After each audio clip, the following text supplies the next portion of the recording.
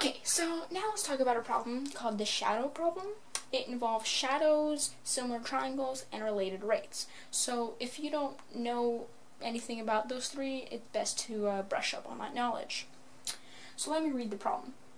A 6-foot-tall woman is walking at a rate of 4 feet per second away from a street lamp that is 24 feet tall. How fast is the length of her shadow changing? So, like I said, this problem is going to have similar triangles. So let me just draw out a diagram.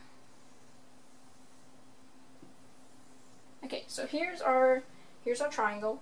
So the first thing I notice is that we have a street lamp that is 24 feet tall. So let's label this side length as our street lamp. And here it is, projecting light. Okay, then we have a 6-foot-tall woman who's walking away. So she's going to be right here.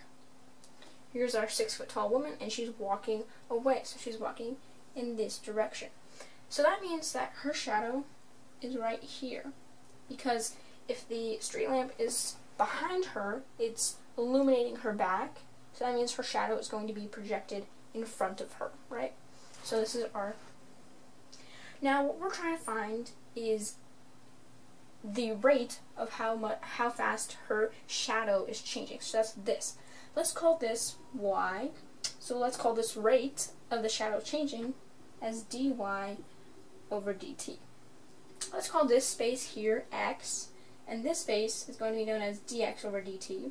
But we're not going to be solving for this. We already know that dx over dt is 4, right? It tells us so, that she's walking away. So this is how fast she's going. She's walking away this way. So, let me change markers real quickly. What we're going to do is we're going to use the idea of a similar triangle to set up this fancy-dancy little thing. So, if this is our big triangle, our side, and this is our small triangle, our side lengths should be able to be set equal to each other, I suppose, if that's the way you want to say it.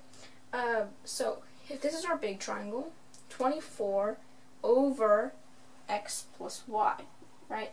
That's what this side length is. This should be equal to 6 over y, this side length, right? Do you see the similar triangles and how we're doing this? 6, y, 24, x plus y. They're just two similar triangles, and their side length, the relation of this side length to this side length should be the same, right? That's the best way I can think of to explain that. So what we're going to do next is we're going to cross multiply. So we get 24y equals 6x plus 6y. Next, what we're going to do is we're going to subtract 6y from both sides. So we get 18y equals 6x.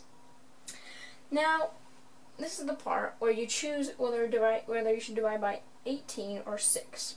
But you know that we're trying to solve for dy over dt. We already know what dx over dt is. So what we're going to do is we're going to isolate y. So we're going to divide by 18. So y equals 1/3 x. Now, since this problem is dealing with rates, otherwise known as derivatives, we're going to take the derivative at this point. There's no real way to solve for dy over dt if you don't take the derivative at this point. So we get dy over dt equals, the derivative of 1/3 x is just 1/3, times dx over dt. Everything has to be in relation to t, or time. Right. So this is the part where we can plug in our dx over dt and solve for our dy over dt.